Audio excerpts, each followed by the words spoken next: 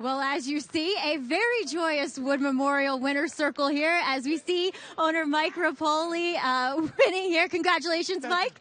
And joined by winning trainer Todd Pletcher here without work. Todd, I was watching the race with you, and you kind of sense that this guy maybe got a little idled there down the stretch. And just talk about what you thought about him and the performance that he put in today. Well, I mean, I love the performance. I'd mentioned to Johnny, I was a little worried if he made the lead, he might idle a little bit.